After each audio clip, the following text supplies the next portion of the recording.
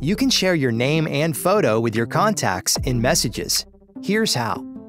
In Messages, tap the More button. Tap Edit Name and Photo.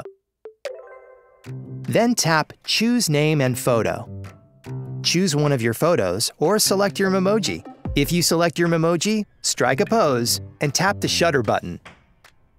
Move and scale your Memoji to fit the circle, then tap Choose.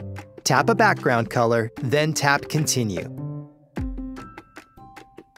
Tap Use. Choose who you'd like to share with. Choose Contacts Only to automatically share any updates to your name and photo the next time you send a message. Choose Always Ask, and you will be prompted before any updates to your name and photo are shared. Tap Done. Your Messages personalized.